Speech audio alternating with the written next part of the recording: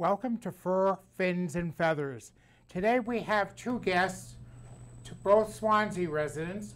We have Colleen Brown, who is going to be from the Wampanoag Kennel Club, who is going to discuss rally and obedience trials, and Gail Zarowski, who is the chairman of the Wampanoag Kennel Club's obedience. Okay, welcome, ladies. Thank How you. are Thank you? you. Welcome. Okay, first of all, Gail, can you tell us about how you started in obedience? I had a Cocker Spaniel that pulled me down a flight of stairs, and I said I had to do something with it. And that was a long time ago. That was Gretchen. She was a potty cocker, and I almost went flying on my head because as much as they're not the biggest dogs in the world, they're strong. And so then I got into it and fell in love with it, and this is my... You've been active in the sport of the obedience. You've had several award-winning dogs. Oh, God, yes, all of them. This one's just coming out. She's coming out and open in a couple of weeks, which is retrieving and coming over the high jumps and whatnot. Woofy got two. He's my little boy. He's 11 and a half now. He's got 2 high-end trials. And even all my other ones, my Lhasa Apso got a high-end trial at the Lhasa Apso specialty, and this is all in obedience. That's all I do is obedience. Very good. I really enjoy it. Where do you go with your dogs? You take them to obedience trials. Where have you traveled to? Most of my travels are fairly local. A few years ago I did go up to New Hampshire, but now for the most part it's in Taunton or up in Franklin, sometimes in Rainham and the Cape. And you are also as the chairman of the obedience department. Can you tell us about what you do, how that works? The people call me or email me, and I set them up to join the next class. Like our next class we have starting now is on December 12th. And so far I think I've got, not December, September 12th. Boy, it's too hot for that. September 12th. I think I've got 7 or 8 dogs lined up, and they have to call, set it up with me, send me a down payment, and find out what kind of dog it is inside, because we have a lot of rescue dogs these days. So we have to get a general idea of what they might be. Now these dogs don't have to be purebred, do they? Oh, no, no. We teach them, in the beginner's class, they learn strictly house manners. How to be a well-mannered dog. Correct. And they can earn a degree, can't they? Yes, they can. They can earn all the degrees. They can do their CGC. They can do their novice, beginner novice, anything. And they do not have to be neutered or spayed. And they don't have to be a purebred. No. This has changed.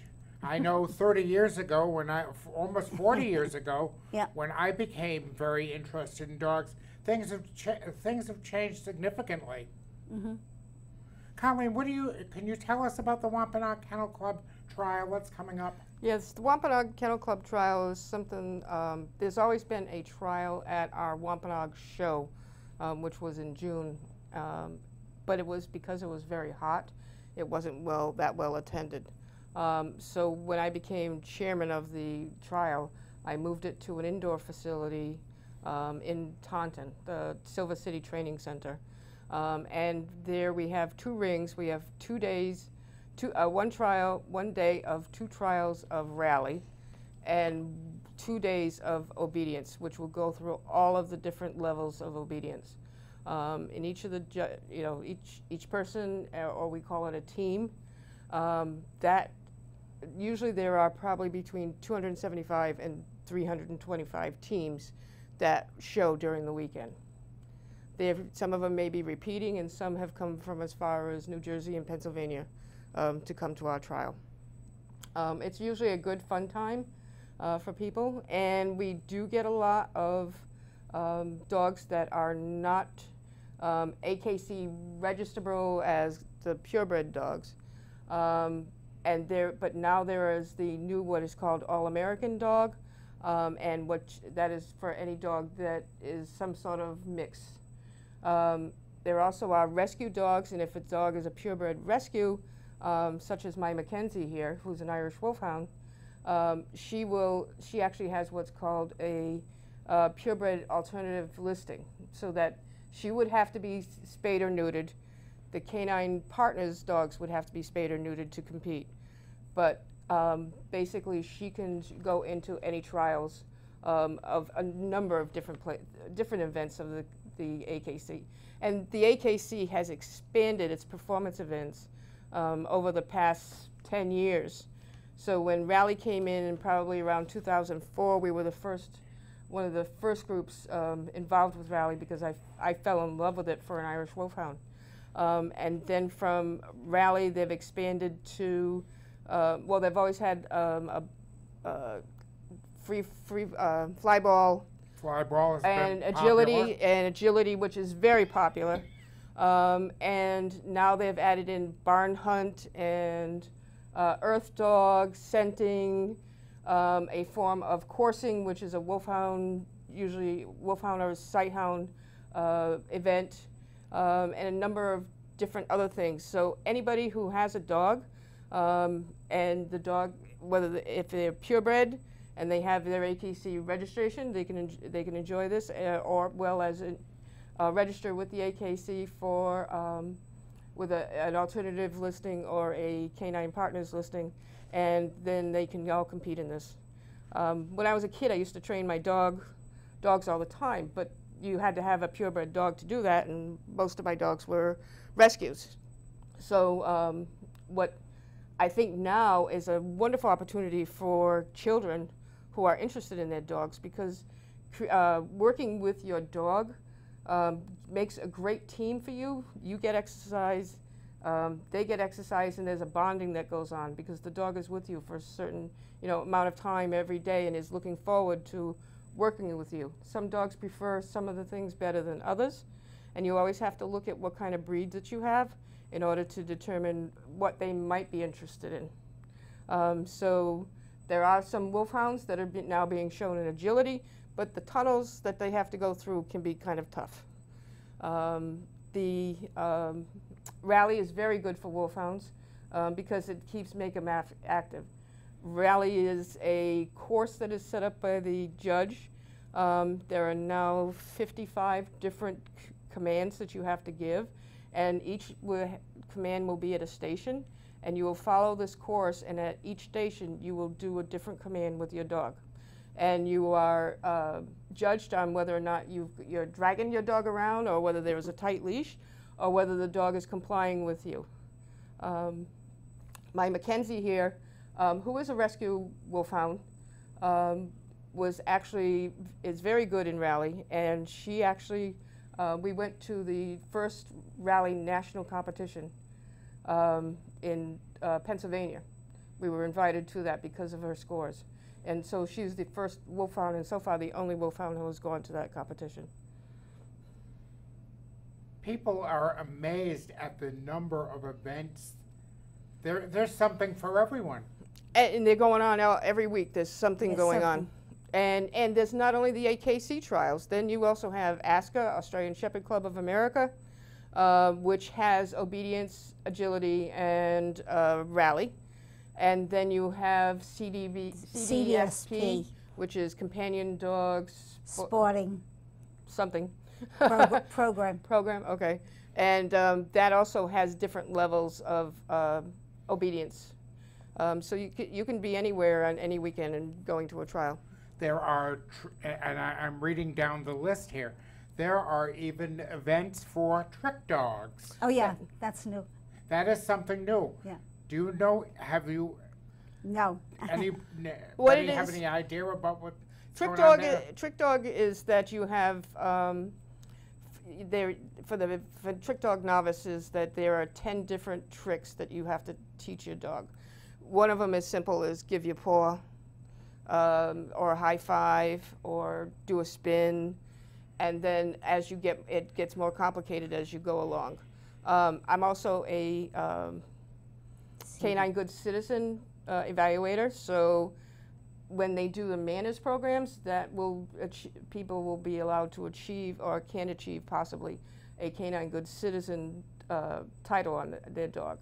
And then they also have two other different levels. There's a Canine Good Citizen community, as well as the third, which is talking about going into buildings and going on elevators and stuff like that. So we've done, Kenzie here has both her Canine Good Citizen community titles. She also has a beginner novice, which is the first level of basic obedience. Her two legs of her CD companion dog title, and she has those both in AKC and ASCA, Australian Shepherd Club of America. I think she's probably one of the only Irish Wolfhounds in the Australian Shepherd Club of America, since we're number one. And we have the only Cocker Spaniel. Yeah.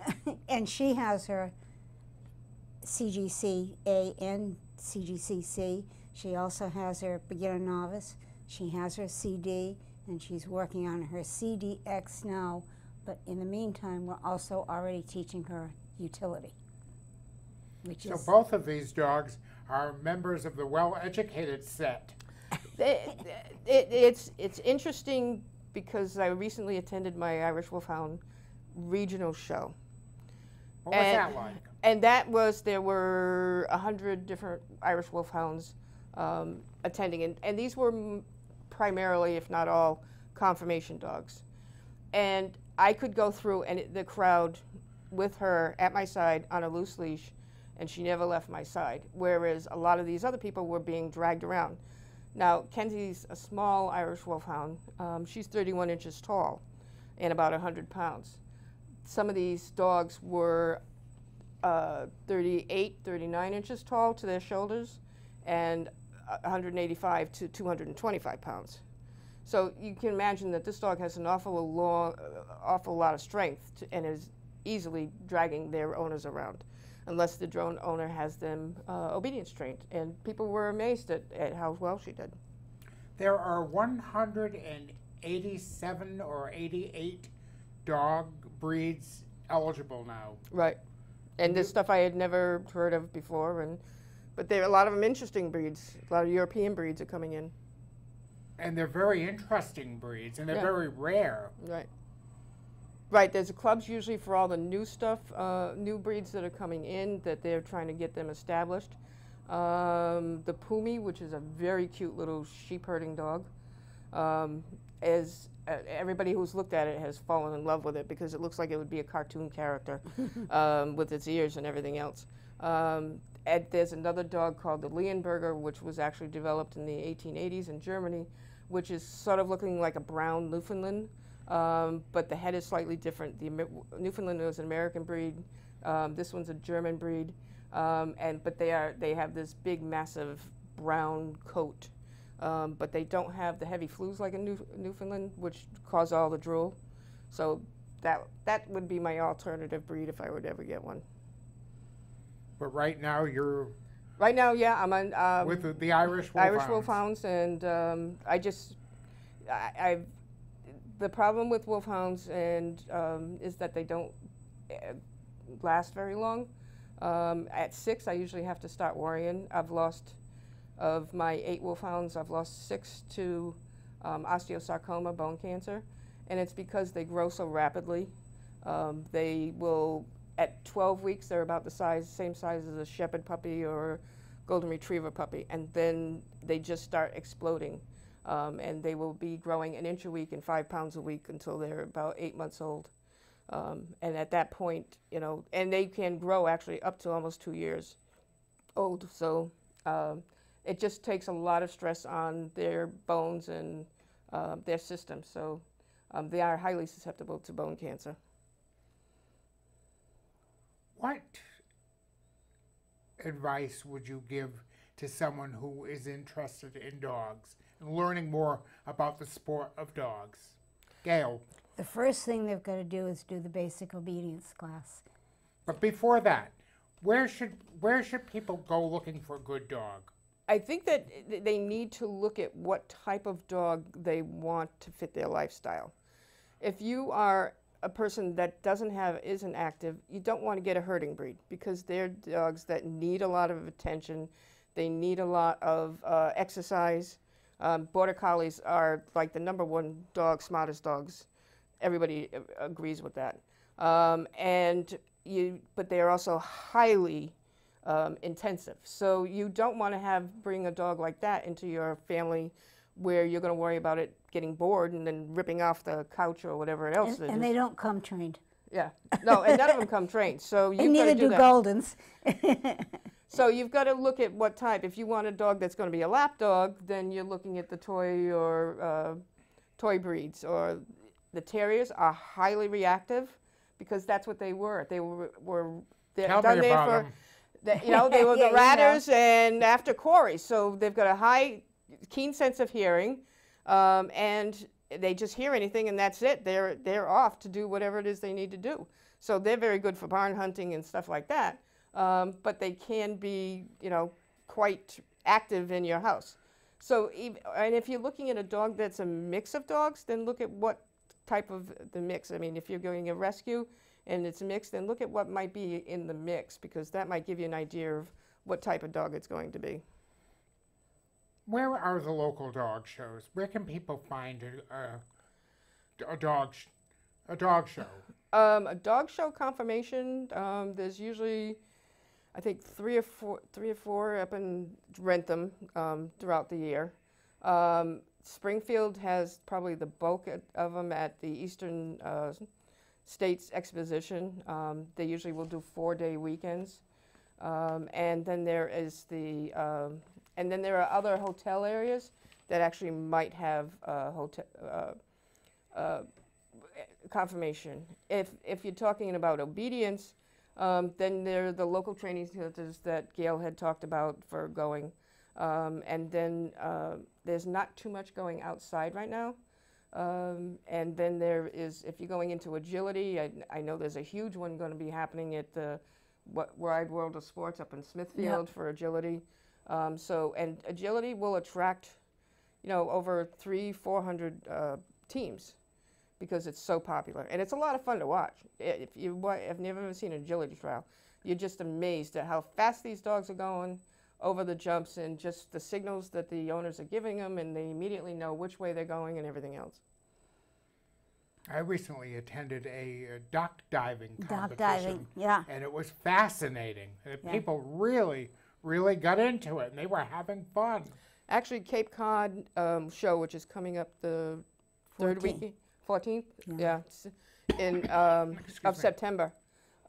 They are going to have dock diving at that show. Are they? Yeah. And there's a facility in Carver that you can train at for dock diving. They've actually built their whole pool area. So for the dogs that are going to be good for that, wolfhounds are not good at swimming. So Madison can swim, but she's not going to dock dive. yeah. So it's like a But lot golden retrievers, Goldens, labs, Chessies. Rottweilers, Chessies, Border Collies. They will all love to go and dock dive. And I'm looking down the list here. Therapy dog is a very worthwhile pursuit that a lot of people are very interested in. they are. I guess earlier on, when I was starting obedience and Gail was involved in it, they used to go to nursing homes a lot with. Used to go We once used a to month. take Yeah. my dad. Yeah. Gail started with brought your dogs with my father I brought at the nursing home in Fall River Lily. with Lily. Yeah.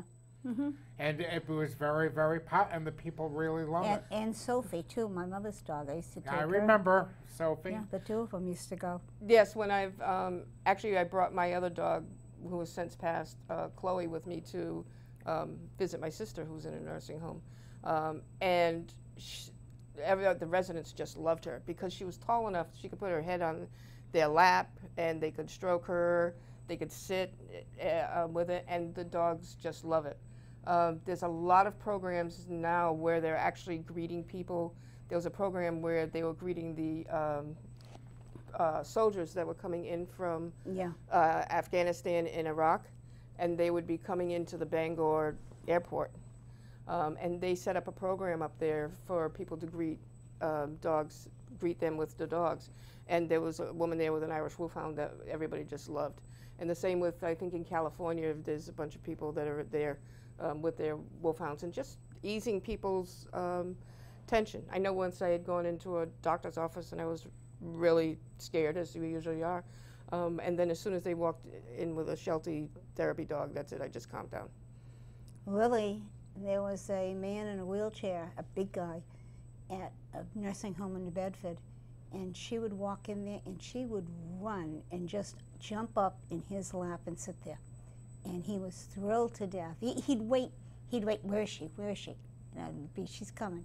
You throw a ball and they'd go get the ball and they'd bring the ball back to the person It evokes that a lot threw of it. wonderful, pleasant memories for Oh, a lot of people. One guy, she was laying down with him, and he said, come back in an hour. He wanted her to just stay there. But this one would be a super therapy dog, because she loves everybody. But you also have to have a dog that's fairly calm. So it's not going to be running, you know, if somebody drops a chair, a tablecloth, or something that's going to make a racket, the dog is not like jumping up, screaming, and running around. So it takes a lot of, you've got to figure out what type of dog you have and whether you can do that or not. And usually a lot of people who do the Canine Good Citizen program, they also do what is called the Therapy Dog International program, which is very similar, but it has some events, parts of it that are like somebody crashes down a cart or something with all the instruments on it or something, just to make sure the dog doesn't freak out on them. So, because you don't want them in somebody's lap and then having the dog freak out on you. Wolfie has his therapy dog and his CGC. And she is very, very content. Look at that face, that adorable And she's face. only 3.5. She's actually absolutely full of it. She has a very rare color, isn't she? It's called a roan merle. Somebody thought that was her name once when I entered the program. But it is unusual. Her mother was black with a white chest, and her father was buff-colored. She's a good girl. She was full of it when I got her at 8 weeks. She's still full of it. But she's an absolute sweetheart. She's great with kids. She has to be, there's kids at the house all the time. But she's a pretty little thing. Yeah. And she is 3.5? 3.5. She'll be 4 on Halloween. Oh, she'll be the queen of the Halloween festival this year. That's why she's a devil. She was born on a horse farm. She is very, very beautiful. And she knows it. Yeah. And Mackenzie is You know, a real celebrity sleeping. as well. Well, this, when I had first gotten my first puppy wolfhound, Swansea Mall was starting to do the Christmas with the photos with the dogs for Christmas. Many years ago. Many years ago. So this is 2001 when I got Abby. And so I was standing there with Abby, and she was 4 months old, but she was the size of her. And so, but all the other dogs were screaming and yelling and, pulling on their leashes and everything else. And she was just sitting there by my side. And so somebody came up and said, is she sick or something? Is there something wrong with her? And I said, no, this is a wolfhound disposition. I said, they don't get flustered by a lot of stuff. And then I happened to actually was talking to somebody at work, and it turned out it was the same woman because she saw my pictures on the wall and said, oh, I remember somebody who had one of those at the Swansea Mall. And I thought the dog was sick. And I said, yeah, that was my dog. But it's nice to be able to go, because I've taken them both together for pictures with Santa and whatnot, and to be able to walk in a place with them and have them behave.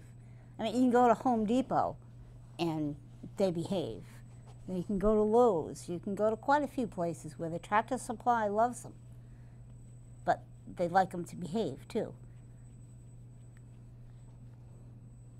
Now, you started many years ago, but you started with Newfoundlands, didn't you? I had gotten a rescue Newf. I've actually had like several dogs in my life. I was brought up by a Shepherd Collie mix, and then I proceeded, and then I had a Shepherd. I've had a Belgian Sheepdog, which was a rescue, a Malamute Golden mix, which was a trip, but he was a nice dog. And then I had gotten my Newfoundland rescue probably around 2002 or 2000. I'm sorry, 1992, 1993. And so then and she actually had come from a puppy mill in. She was sold to somebody who was going to breed her, but she was a small Newf, and she had to have C-sections, so she wasn't good for breeding anymore. So they just kind of dumped her. And then she ended up coming out from Missouri out to New England, and then was in an apartment, and the people realized that she was not fit for the apartment. So I ended up with her. And she was a great dog. And she also didn't have the deep flues, which was nice because she didn't have a lot of drooling going on. But then I knew that I always wanted to get a wolfhound. I've always loved that breed. So I had the opportunity to get my first rescue wolfhound when somebody who I had just a chance conversation with dogs about and about that I always wanted a wolfhound, and they had called me like 2 weeks later saying there was an ad in the yellow paper for somebody selling a wolfhound down in Narragansett.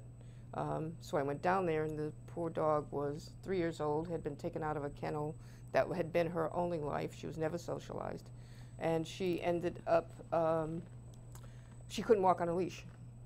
So my sister said to me at that time, you know, you need to be able to control this dog. And she was a big girl. She was like 33 inches and 140 pounds. So she ended up, I said, okay, I'll go to an obedience school with her. And that's when I walked into that obedience school, that's when I fell in love with obedience. It's so much fun. Yeah. You meet a lot of people, and you sit there at the shows, and you watch your dog, because you work with your dog, and you say, they never do that in the class. And you have to have a sense of humor and accept that you're not going to win every time. But you're out there, the dogs love going. I don't think we've found any that don't like it, really. No, because it's something that makes, you're working with your dogs, they're there with you. So as long as they're there with you, then usually the dog is happy. And you're happy because you've got your dog there. Make a good team, and you've met wonderful people from all walks of life. Yeah, so much you know, fun. and there's some people that are driven by that they have to score the, 200 or the 100s, and then there are other people that are just happy to get their dogs get a title. Well, I thank you, ladies, Gail and Colleen, for coming and sharing. And we're going to put your some information up on the monitor for you. Hopefully you'll come learn more and want to learn more about dog shows, and hopefully you'll come and attend one of our events. Thank you very much for coming. See you soon. Thank you. Thank you.